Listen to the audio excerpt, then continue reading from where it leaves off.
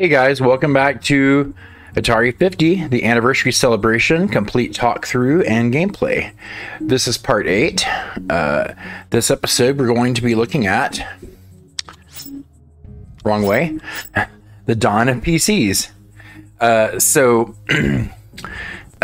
Just wanted to say I hope you guys had a great Christmas, and I certainly did. I went home to see my family. It was an amazing time, so hope you guys got to do the same. So looking here at the dawn of PCs, excited about this since I'm a big Atari PC lover. I have many of their 8-bit computers now. So let's get started. Maybe you'll see why I love it so much after this. The dawn of PCs, I've only explored 10% of this so far, so a lot of new stuff to go through. For many, the word Atari meant not just games, but their first home computer, even if its main use was to play games. So let's go ahead and take a look here. The computer generation, 1979. Starting in the 1970s, the personal computer began to carve out its own place in the family home. And for millions of first-time computer owners, the name on the box was a familiar one, Atari. Atari gets personal. In November 1979, Atari entered the burgeoning personal computer market with a pair of 8-bit machines dubbed the Atari 400 and the Atari 800. At $499.99, about $2,000 in 2022, wow, and $999.99, about $4,000, these were considered to be low-cost machines. One key selling point was that they could be connected to a standard television, not an expensive monitor. Crazy how that's considered low cost, right? So let's hide these captions here. And cool picture. Love that. Very neat. I look like that kid there back then. So moving on here. Computers at home. In the 1960s, the phrase home computer would have been considered science fiction, but as microprocessor technology rocketed forward in the 1970s, Atari was able to create low-priced machines that connected to televisions. Suddenly, the dream of the home computer was a reality. Whoops. Make sure I did that right. This thing's very sensitive. Atari 400. The 499 Atari 400 computer's defining feature was its mono-panel membrane keyboard, which was lower cost and could better survive a drink being dropped on top of it, but otherwise made typing a laborious chore. Its low price, though, garnered it twice as many sales as the 800. Looks like a spaceship, right? Looks very, very dated by today's standards, but if you think about it too, it's very futuristic, right? Atari 400 Explained. A selection from an Atari computer catalog dating to early 1982 shows off the features of the 400. Let's zoom in on that so you can see. Now, this is one of the computers I don't have. Don't have the 400 or the 800, the originals. I do have the 800 XL though, and the 1200 XL and other later computers. But there are different kits, like the Entertainer, the Programmer. You can see those boxes on eBay, usually for sale. There's the Communicator kit, the Educator, the Program. Allison. In this television commercial from 1981, a young entrepreneur extols the virtues of her Atari 400 computer for work and play. Let's take a look. That's business. Morning. Terrific. How do you keep track of your customers? My Atari 400 home computer. Excuse me, Dad. Why Atari? Shopped around. It's a lot of computing capability for such a low price. You use it a lot? Sheriff, life's not all fun and games. There's homework I even program. Atari has lots of software, not all the others do. And of course, only Atari has games like Centipede. Well, we executives have to unwind. Atari home computers. Only Atari puts so much in it for you. Very cool how they're trying to marry the kids liking video games and the home computer for the family, right? Very neat. So let's keep moving on here. The Atari 800. The key upgrade in the Atari 800 model was its full-stroke sculptured keyboard, although it also included a second cartridge slot, output for a monitor instead of a TV, and the ability to upgrade its built-in RAM with extra memory modules sold separately. Let's take a look at this beauty. Now this is much more the keyboard I'm used to on the 800 XL. Atari 800 Explained. A selection from an Atari computer catalog dating to early 1982 shows off the features of the 800. Let's take a look here a little closer. 16K bytes of RAM included, maybe expanded to in 8K or 16K increments, up to 48K RAM with user-installed memory modules. Father and son. In a television commercial from 1981, a dad explains why he bought an Atari 800 computer for his son. Let's play it. Bought a home computer, huh? An Atari 800 home computer. Nothing but the best for my son. Why Atari? Atari makes computers that, seem friendly, part of the family. Want to show off? Sure, they're real easy. Terrific software, huh? Nice graphics. And how do you like this for sound capability? Impressive. It sure is. So what's his first project? Soon, the alphabet. A is for airplane. Atari home computers. Only Atari puts so much in it for you. Love those old commercials. So let's go ahead and come back up here. The first gaming PC. Former Atari engineers David Crane and Jerry Jessup and game designer Ed Fries discuss how the first Atari computers were really souped up game consoles and why everyone was just fine with that. Let's play it.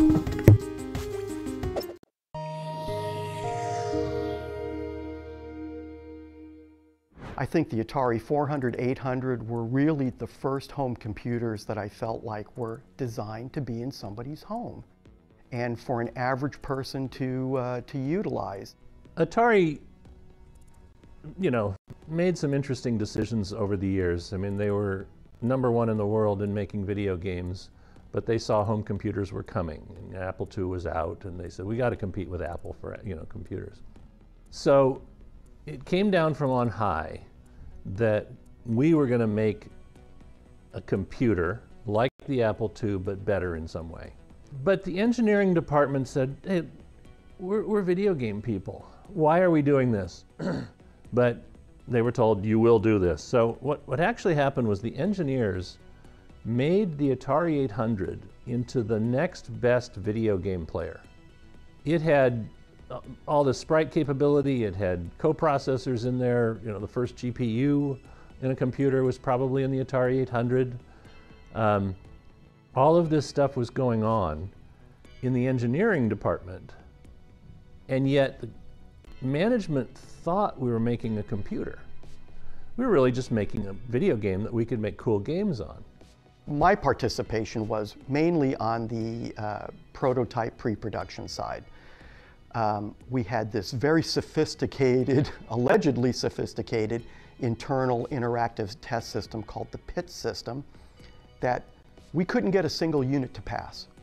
Labor Day 1979, can you guys work overtime over the weekend? We need to hand build some production units because we need to put them complete through the entire process.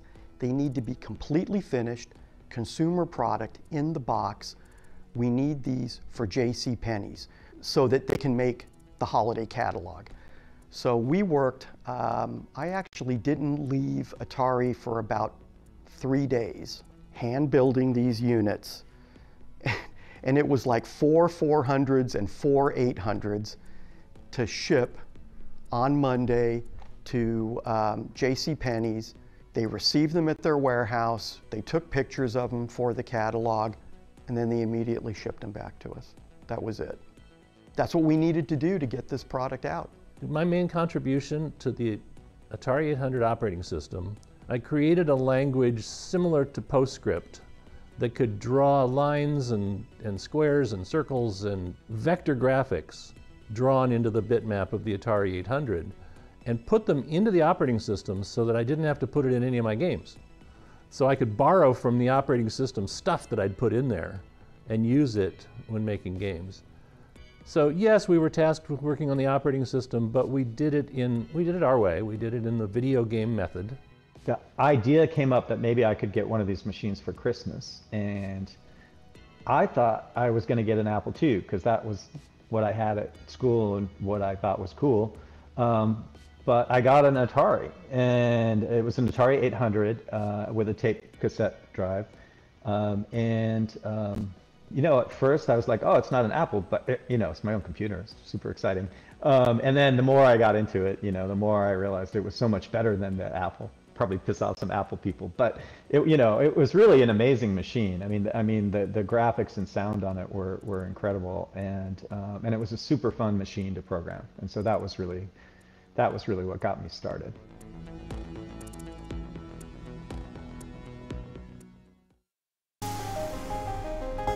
Very cool. I remember playing that on my first look at this collection, and yeah, very neat. My first computer was a TI 994A. I wish I wanted an Apple, but I got that instead. It was a great computer still, but now I wish I had an Atari computer. Seeing all this stuff. So, Star Raiders, 1979. While Atari's computer marketing de-emphasized gaming in favor of more serious applications, the fact remained that the 400 and 800 were very capable gaming machines, as exemplified by the exclusive game Star Raiders, which was a massive early hit. You can play the slightly improved Atari 5200 version in this collection. So let's take a look at that since it's here. Star Raiders, Atari 5200, 1982. Created by Doug Neubauer, the space combat simulation Star Raiders was the first killer app for Atari 8-bit computers.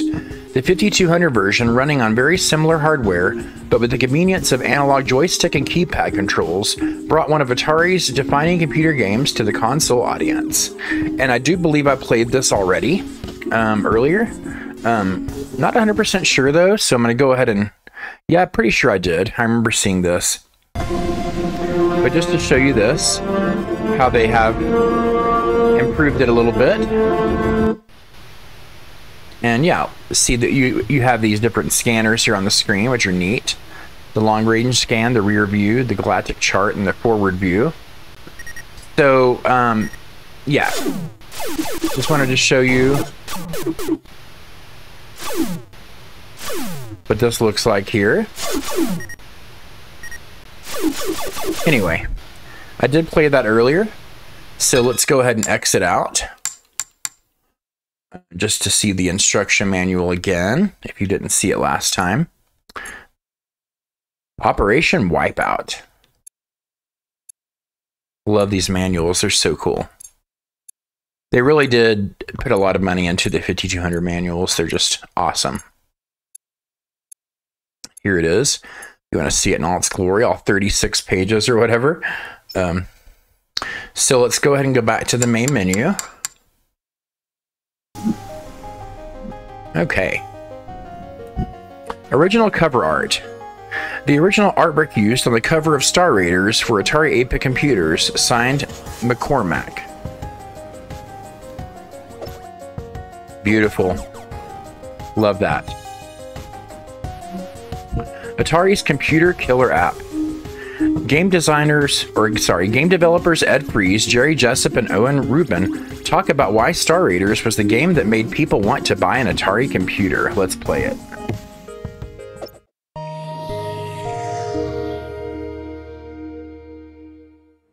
We had access to the 800, 400, pre-production models for probably a good year before they ever hit the marketplace. And I would literally every weekend check out an Atari 800 and prototype Star Raiders and spend the entire weekend playing Star Raiders. It was just absolutely phenomenal. I couldn't get enough of it. One of my favorite games in the 800. I really liked Star Raiders. I still play that today. I still bring up my Atari 800 and play that occasionally. Star Raiders was the killer app. Star Raiders was to the 800 what Halo was to the Xbox. You know, it was the game. You really, pretty much everyone bought it with the system. It was the system seller. It was very well done. It had a lot of depth. It was easy. It had easy modes where people could get through it, and you could work up to the harder modes. And the harder modes just made things a little more difficult. They didn't penalize you for getting good at the game. So, what did I do with my 800? And I actually did buy an Atari 800 in the company store, and I paid full price for it, full employee price.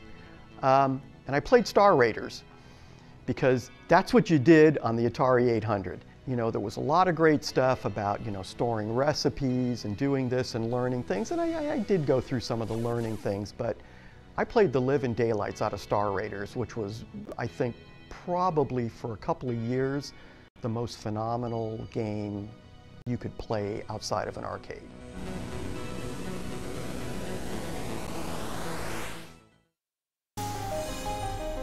I know Star Raiders definitely has a following with those that grew up with it. It's a little too slow for me, but I do appreciate what it brought to the industry, definitely. The Atari 830, look at this thing. Before fiber and Wi-Fi, going online with your personal computer required a slightly different procedure. The Atari 830 acoustic modem let you attach your telephone handset to your computer so you could dial up a local bulletin board and connect with other Atari users. I was actually on a BBS, a bulletin board system or service, back in '93 in Arlington, Texas. That was my first exposure to that, and it was called Argus. It was amazing.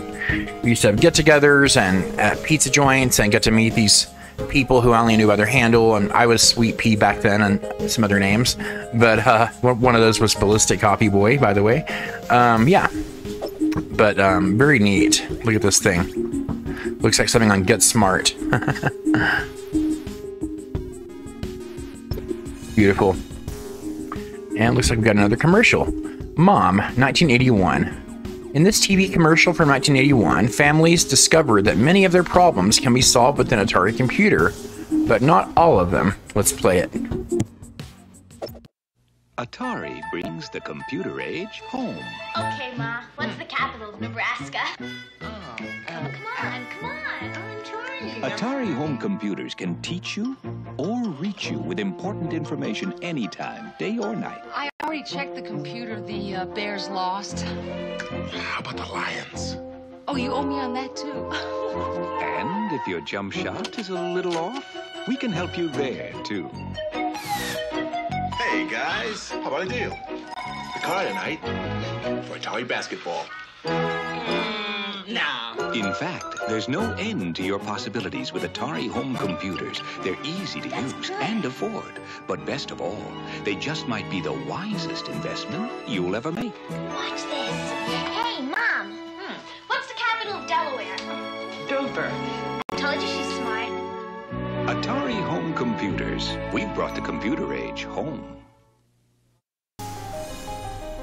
God, that's so dated, isn't it? Caverns of Mars. In late 1981, Atari established the Atari Program Exchange, or APX, a division that would publish and sell the best Atari computer programs submitted by users. The biggest APX hit was Caverns of Mars by Greg Christensen, a vertically scrolling shooter in which the player infiltrated a cavern, set a bomb, then escaped. Atari later released this under its own label. There were many other games too, like Space Chase, I believe, or Astro Chase. Yeah, great games on the APX. So let's take a look at this box here. I love how they did this. Mars declares war. Look at that. It's amazing. Let's play it. Caverns of Mars, Atari 800, 1981.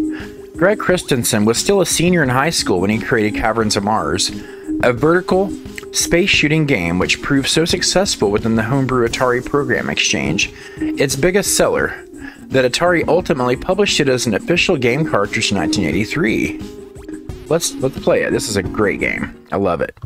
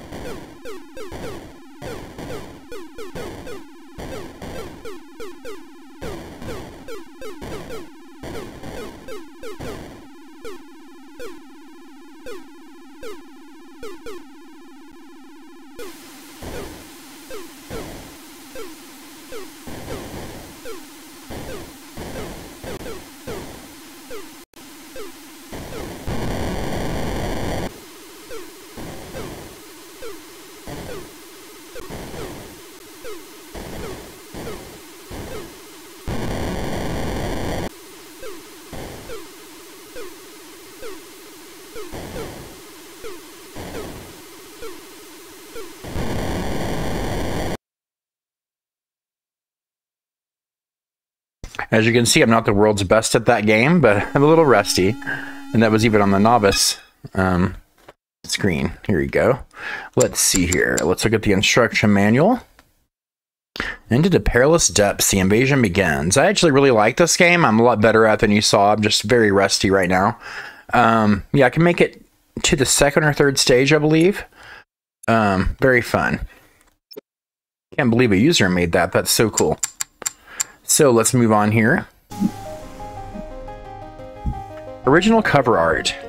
The original artwork used on the cover of the Atari published version of Caverns of Mars, signed McCormack. Love that. Two families. In this TV ad comparing Atari's computers to rival brands, one family is excited about upcoming games for their Atari 800, while another family feels they may have made a big mistake. Let's take a look. These families are learning about home computers. The family with the Atari home computer is learning Spanish, German, French, Italian. The other, No foreign languages. the Atari family is learning 3 programs teach us to program. the other. We've only one. And while the Atari family learns to play Centipede Star Raiders and soon, E.T. the other learned We made a mistake. over 1,000 programs featuring the world's most popular games, but sorry, only with Atari. E.T., huh? Let's keep going here. 1982, Miner 2049er. This is another fun game. Another breakout hit for the 400-800 computers. Miner 2049er was a platform game created by Bill Hogue, which he published through his company Big 5 Software. The recipient of Game of the Year in the 1984 Archie Awards, Miner 2049er was one of the best-selling computer games of the era. Let's take a look at this cover. I love this cover. Really cool. So let's play it. Miner 2049er, Atari 800, 1982. Miner 2049er helped establish the platform gameplay that dominated home gaming in the decade that followed. The Atari computer version used a 16K cartridge instead of the standard 8K, making it unusually expensive for its time. Let's play.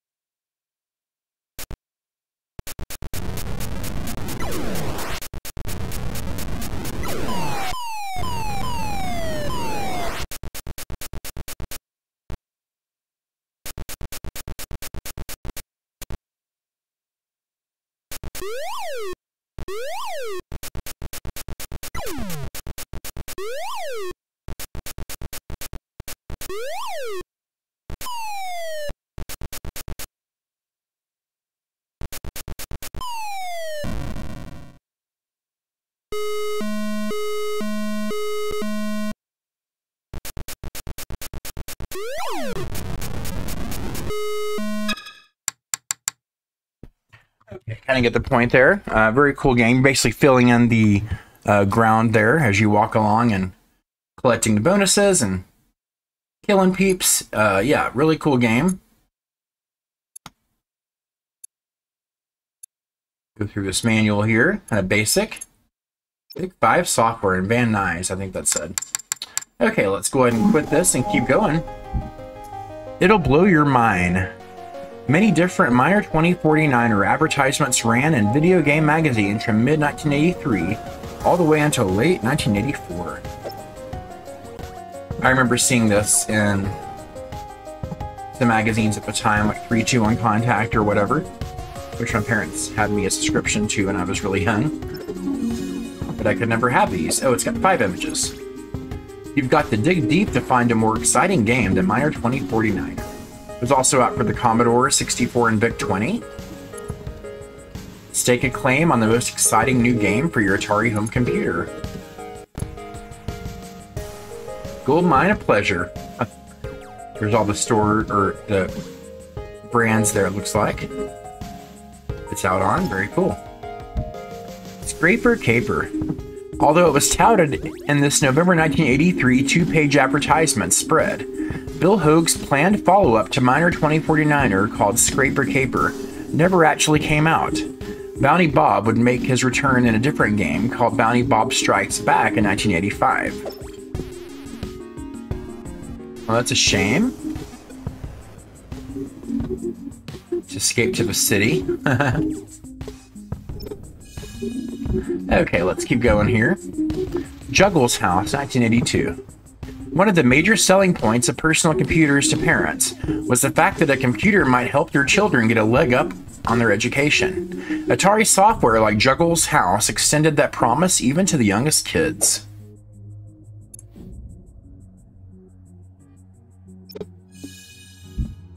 Gavin thinks he's playing. An ad for Juggles' House from the fall 1983 edition of Atari Connection magazine.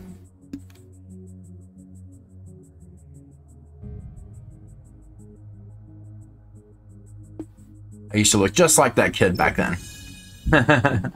Atari 1200 XL. I actually own one of these and I love it.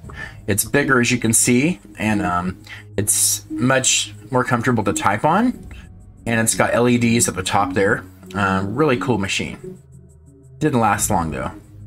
In March 1983, Atari attempted to update its 8-bit computer line for the 1980s, producing the sleek, metallic accented 1200 XL. The updated design concealed the fact that it was roughly identical to the 400 and 800 under the hood. The high $899 price tag made it such a non-starter that Atari took it off the market within months. It's like twice that price nowadays, I guess.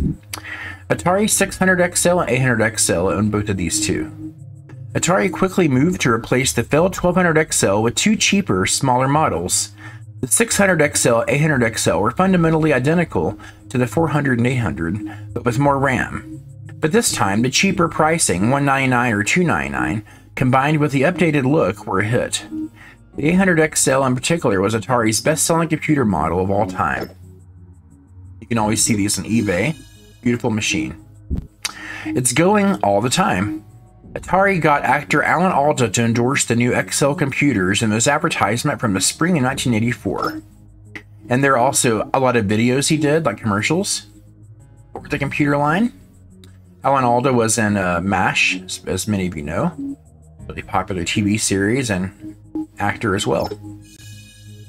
That was in '83. Atari Soft. Atari's main advantage over its rivals in the home computer market was the vast library of well-known exclusive games. In 1983, Atari apparently decided it could make more money by simply providing those games for its competitors' machines. The Atari Soft division was a huge hit, although it came to an end after Jack Tramiel took over. I remember seeing these cartridges in the stores, at Babbage's and whatnot, and other places. A new era, 1984. In June '84, Jack Tramiel's company acquired the assets of the Atari computer and home gaming divisions from Warner Communications. Tramiel renamed his company Atari Corporation and set about developing a new 16-bit PC, aimed primarily at competing with his old company, Commodore.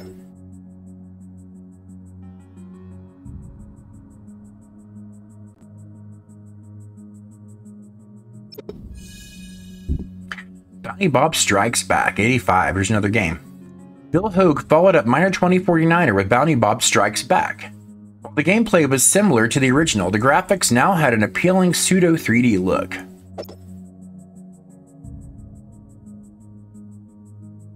Love that. Also an expensive game to own in the box. Bounty Bob Strikes Back, Atari 800, 1984. The sequel to Miner 2049er retained the platform gameplay but refined the formula, adding a pseudo 3D perspective to the graphics and boasting 25 levels compared to the original game's 10. Let's play this, y'all.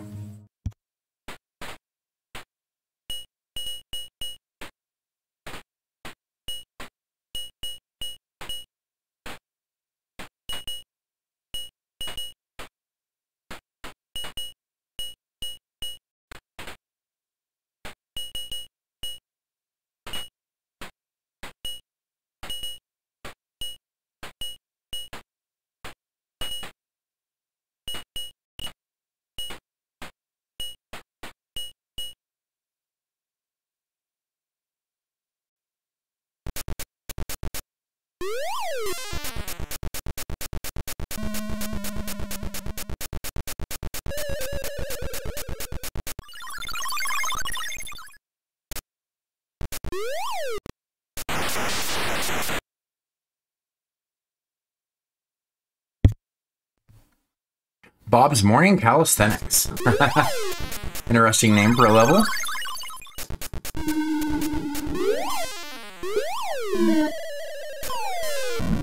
Whoops. Hey, at least you got the jewels, right? This is a little harder game. I found some of the jumps to be very accurate. You have these little teleporters here. It's really hard to jump on those. Whoops. Anyway. Yeah, not the best at that either. But I really appreciate for what it is, definitely. Now, I do love here how you put in your name. I'll just put in BBB.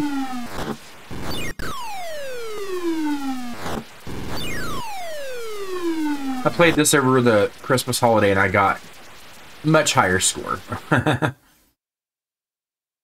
Anyway, so that's Bounty Bob Strikes Back. Let's look at the instruction manual here. Much more color there. Okay, there's not a lot to that manual. Let's keep going here. Atari ST. Now I have one of these too. There were several models. I have the base model. Atari introduced the Atari ST computer in the spring of 1985. Based on the 16-bit Motorola 68000 chip, it embraced the then new concept of the Graphical User Interface, or GUI, letting users point and click on the screen with a mouse. The ST line was mostly successful in Europe, where it became a popular gaming platform. I'm always reminded of this too whenever I watch This Week in Retro, the podcast that's also on YouTube. They talk a lot about the ST line. That's because it was very popular in Europe. Oh, let me go through all the screens here.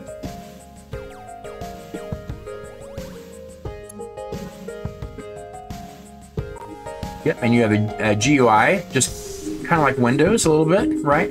They borrowed heavily, I think, from... now, I'm not sure if they borrowed from Macintosh or if Macintosh borrowed from them. I'm not sure. But it's called the GEM operating system, GEM operating system.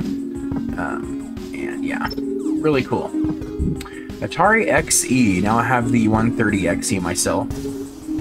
The Trammell-led Atari Corporation also gave the 8-bit computer lines one more upgrade, introducing the low-priced XE line. At under $200, it had the redesigned look of the ST, but was fundamentally the same computer that dated back to the 1970s and the 400-800. Much more cleaner looking there.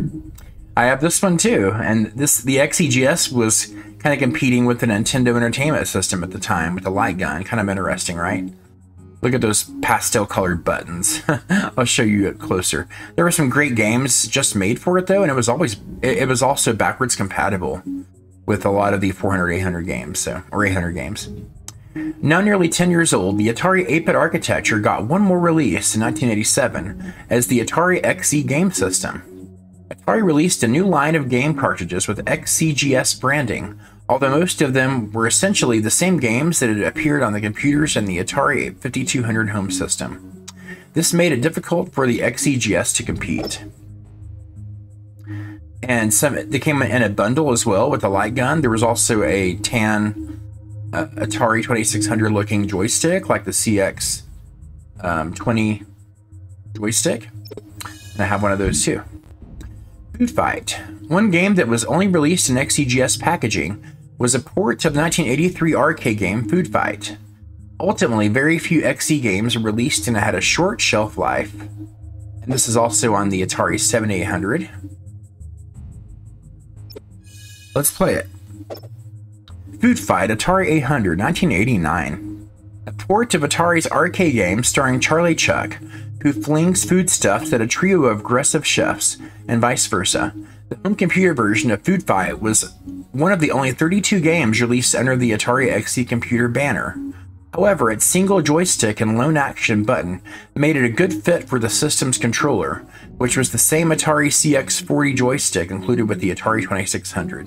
I meant to say CX40 if I said CX20 earlier. Let's play it. This is one of my favorites.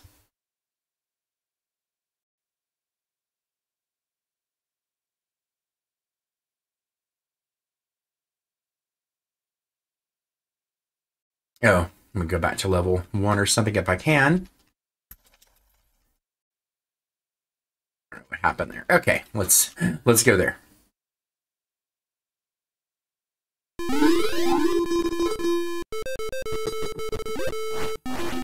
I actually prefer the 7800 version. This version seems a little clunky to me, in all honesty.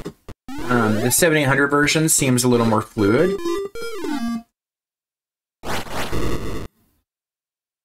In this version, it's a lot slower to me. I don't know why, when this was on a computer.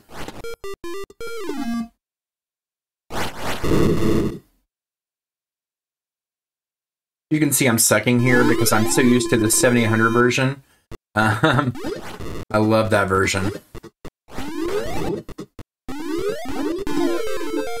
Whoops. That version's a lot harder. Okay, I just want to get through once. Yeah, I just want to get through one stage, y'all. I'm a lot better than this, I promise. The Joy-Cons make this hard to play. So definitely recommend using a different controller when playing Atari 50. Yeah, it's just... Let's just go over there and get the cone. So yeah, I definitely prefer the 7800 version, which I believe is also on here, I think.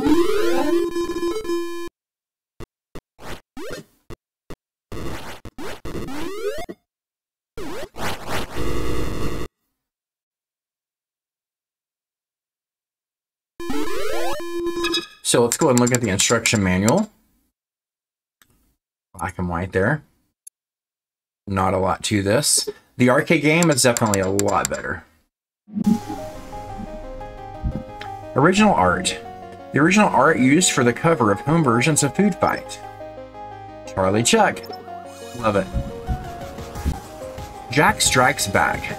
Having been ousted by the company he founded, Commodore, just after it launched the Commodore 64 computer, new Atari CEO Jack Trammell was focused on defeating his former company. but with Atari and Commodore so focused on each other, it was Apple computers that ended up the most popular machines of the era. Atari PC. By 1987, the trends were clear. The IBM-compatible forerunners of today's modern PCs were dominating the home computer market. Atari even entered the market with the Atari PC, releasing the first models in 1987.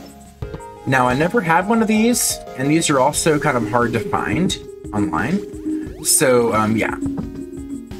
But they did try to compete in that arena. Yeah, these are really hard to find. 1989, Atari Portfolio. I do have one of these, and they're pretty cool. Before it left the computer business, Atari had one more first. The first palmtop-PC, the Atari Portfolio. Compatible with the IBM standard, Portfolio let users do basic tasks like text editing and spreadsheets on a tiny device, then transfer the data to their home PC.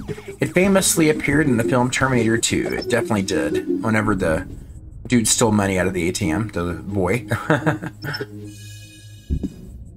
1992, Atari Falcon. Atari's final computer was the Falcon, a 32-bit machine that was only produced for a year and is today a high-priced collector's item. It sure is. I've seen some of these go for $2-3 grand. Yoomp. Created in 2007 by a 4-person team from Poland, Yoomp is an action game in which a bouncing ball travels down a tube. The sophisticated graphics show how much can be done with the 1970s hardware and decades of know-how.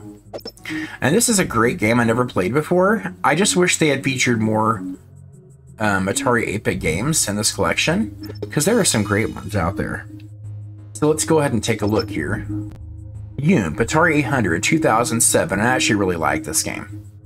Tunnel Jumper is not a common genre, but the innovative indie game Yoomp certainly defines it. Players traverse a tubular maze, steering a ball that bounces along with the reactive soundtrack. It's a great example of modern programmers continuing to innovate on Atari home computers. Let's play it.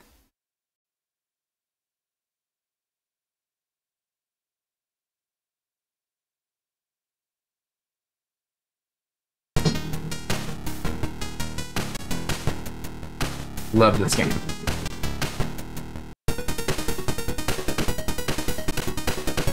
So there's a lot about this game that reminds me of Marble Madness and other games like that.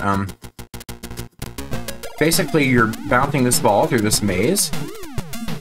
And I have to say, this looks better on the Switch screen than it does here on the big TV screen. It's very pixelated. But, you know, you can push up to jump higher. I love the music in this game, as well as the graphics. See, I just jumped really long there.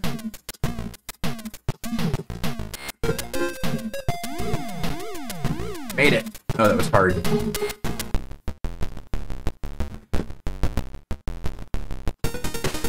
Level 2, here we go. Aspire to Yoomp. Now it does get a lot harder, as you can see. Wow. Died. You really do have to time your jumps perfectly here.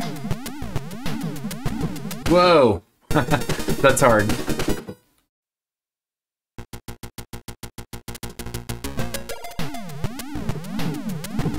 Dang, that's so tough. Definitely practice makes perfect on this game. Oh, crap. Anyway, guys, you get the idea. Let me show you the manual here, which is really cool. 2007 authors. Okay, so this was a later game.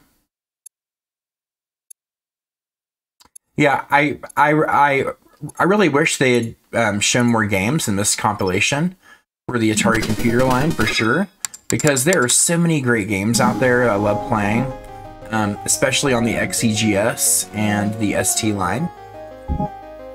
Into the 90s. Ultimately, the dominance of the IBM-compatible PC meant Atari's exit from the computer business in the early 90s, but it was already planning a big move back into video games. So when we come back, you guys, you've been warned. We're going to take a look at the 90s and beyond. So I wanted to thank you guys so much for watching and listening to my Atari 50 walkthrough, my talk-through, I should say, and gameplay. It's a great compilation. It really does show what Atari had to offer throughout the last 50 years. It's fantastic. Again, I just want to emphasize there are so many great Atari 8-bit games out there. I have lots of favorites. You know, all the classics you've heard of. Pac-Man is on the 800 computer, and it looks very much like the arcade game, whereas the 2600 version did not. It's got Battlezone on the XE as well. You have a huge library of ST games out there on floppy. And lots of carts out there for the pointer and 800 computer line that I love.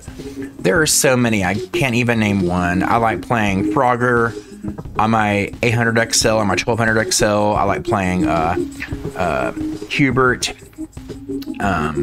There's Star Raiders, there's Star Wars even. So many games, thousands of games or hundreds of games. But anyway, let me know down below what you think, you guys, about the dawn of PCs on Atari 50. Again, thank you so much for watching. Please subscribe, like, comment, and go get your Java. And have you played Atari today? We'll see you next time for the next part, and we'll take a look at the 90s and beyond. Thank you guys. Have a great one. We'll see you later. Bye.